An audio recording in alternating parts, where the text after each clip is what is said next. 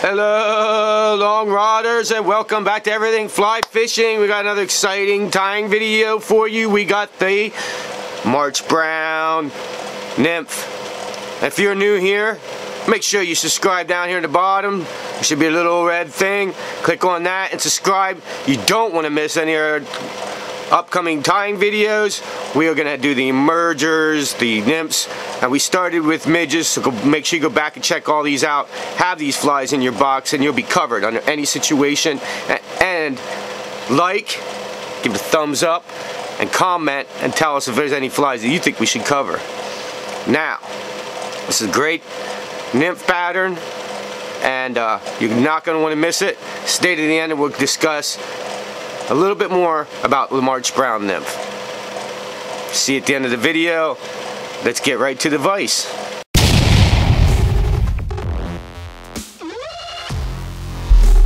EFF Fly Fishing. Let the action begin. So we're tying on a 3X 14 nymph shank hook. And we're using a light tan tying thread.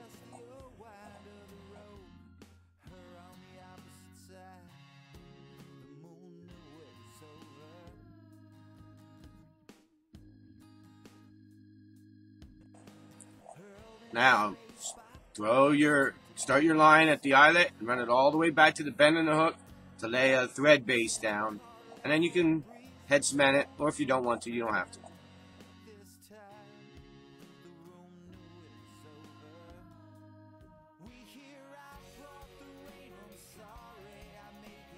Now, we're going to use this feather. I'm not sure what it is. I'm going to be straight up honest with you. I got a lot of stuff I've had in boxes since I was a kid.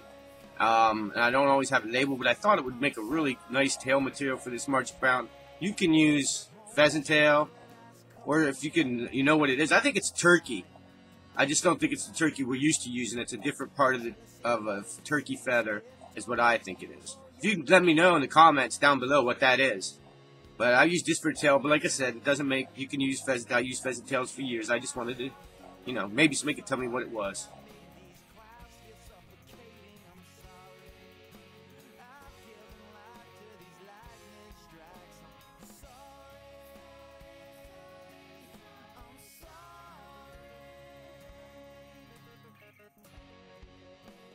Now, we got some dark tan tying thread. It's just plain, I think, 70 denier tying thread. You might have some thicker, you won't have to, but I had to double it because it's pretty thin stuff. But if you have thicker brown, dark brown thread, or if you sewing thread, it's probably thicker, you can use that. And you just tie that in, and that's going to be your rib.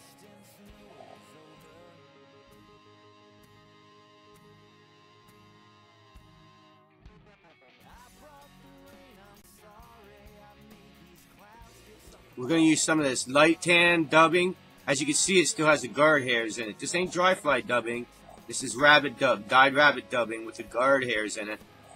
You want to have, that's what I use for this, and it's a light tan.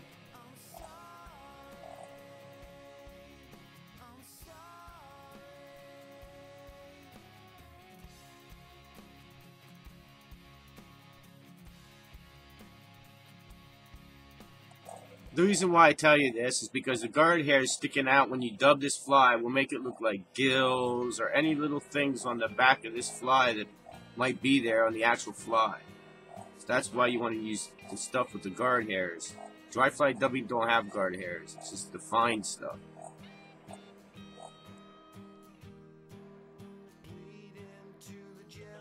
Now you can take that thread and start ribbing it. And I spin the thread, two strands to make it one, and you rib that forward. Make sure you wrap it the opposite way you did your dubbing, so you can see the ribbing better, and it makes a stronger fly.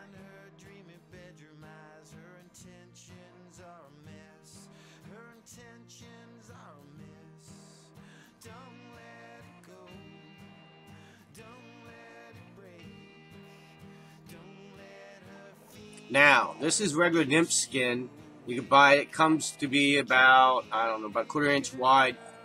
It's already made. It's in like a long strip. We're going to show you this because I'm tired of using that paper stripped off nymph skin. You've seen that. You can buy it this way too. And you could go back and draw on it if you want. I didn't. I was going to, and I forgot to do it. But I got it out of the creek and was like, dang, I should have drawn. But you take a black marker and add your own detail. It's a way to customize your fly a little bit better with this plain nymph skin.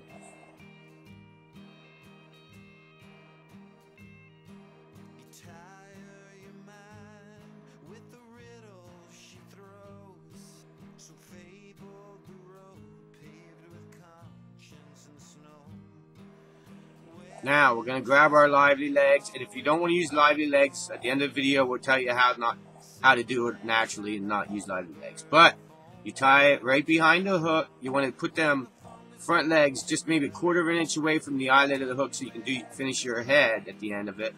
Then go behind the front legs, go all the way back to the beginning of the front of the second set of legs, a couple with thread wraps right behind the second set of legs. And then you don't want to keep going back on them to the third set. You just want to go right behind the second set.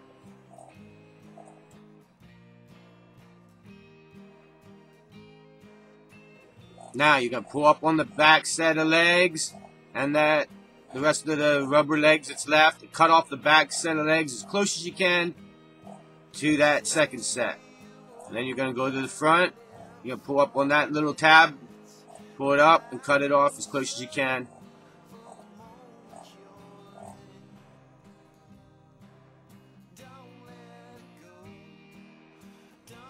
Now for the thorax area, we're going to use brown ice dubbing.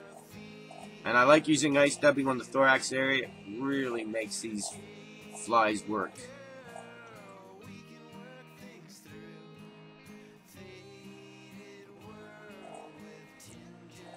You want this to be kind of a loose dubbing. The extra fray will make it look more buggy, more little legs in the thorax area. And you want to wrap this up. And I wouldn't wrap too much up around the front of the past the front set of legs. You're going to need that to form your head.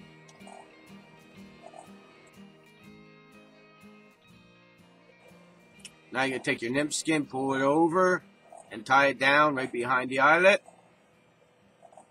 And then pull it back on the nymph skin and cut it off.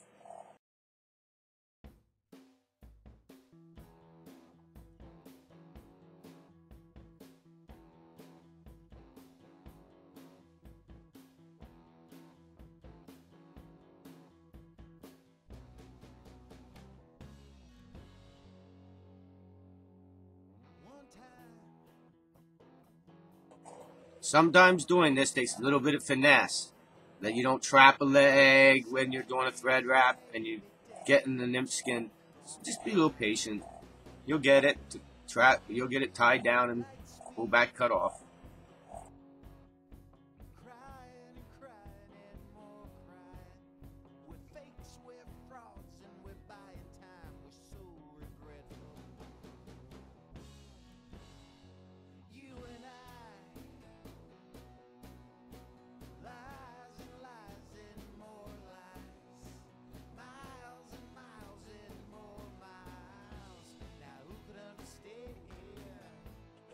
Whip finish it and form your head at the same time. I wouldn't add too many after you cut the nymph skin off. I'd start whip finishing it right away, and I'd say put 2 sets of whip finishing on it, sets of whip finishes in it to form the head. And then you put head cement on it if you want. I say if you want because some people believe that if you use head cement, the fish could smell it, and that's some of the reasons why we don't catch as much fish. Where a worm they can smell. That's up to you if you want to use head cement. I use 2 whip finishes, and so therefore sometimes I don't use head cement. 2 sets of whip finishes, no head cement.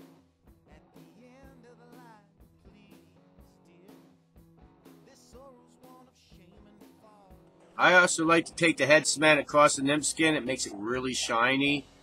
Or you can put a UV dubbing on there, or UV treatment on there, and harden it and make a humpback shell. That works really well too. And we're working on getting a clear UV finish for a fingernail polish that's UV activated. But you put whatever you want on there, but I like putting that on there to make it more shiny.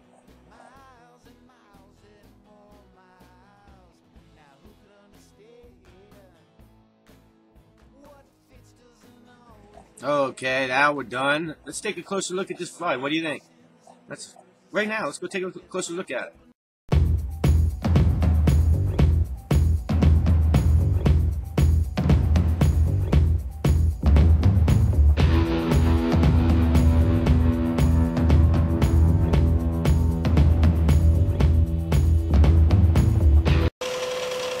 Hey, long rodders, I hope you liked that video. Now if you didn't want to use the lively legs, you could just dub it with the same dubbing, wrap the nymph skin up, tie it off like we did, then just take a needle and pluck out some of the dubbing to make it look like legs. You could do it that way, and you could just use darker rabbit dubbing or just the same color dubbing for the thorax and pick that out, and then that would be all natural. You wouldn't have any of the UV synthetic. Some people want to tie them that way for more picky trout. I don't know if that makes a difference or not, but I wanted to use lively legs again. These lively legs really work. They're amazing how the fish love them. They look so realistic, I think is why they work. If you want to tie stoneflies, you use all three, and I cut the back ones off doing mayflies.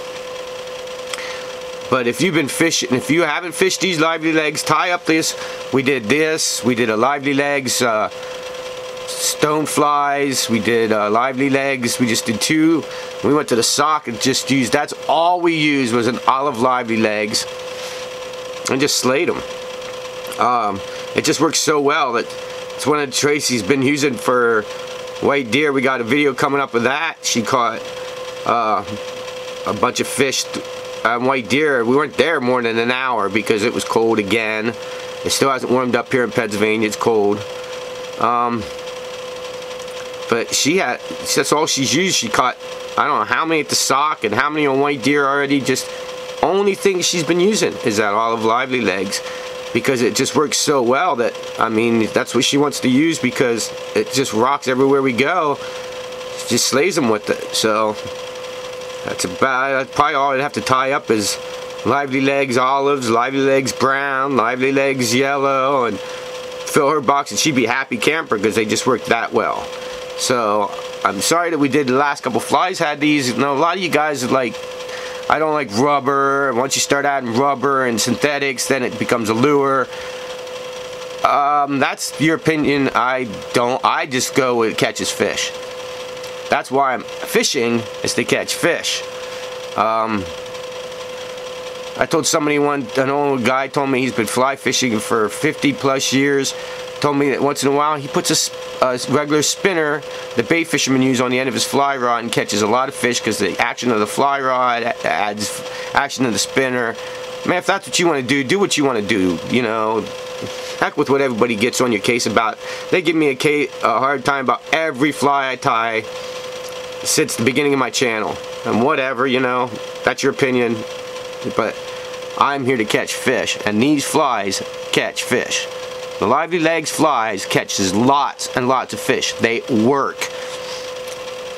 Make sure you go back and check out, well, I'll tell you what, right here, I'll put a link to the old video, probably on this side, a link to the old video of the lively legs golden stone, which I got Tyson Moore up, because ever since we've been fishing with them, we have to have them in our box. So now it's all the lively legs, the golden stone lively legs. It just seems to be a pattern that the lively legs always have to be in our box. Anyway, you guys keep watching our videos. Make sure you always like and comment on our video.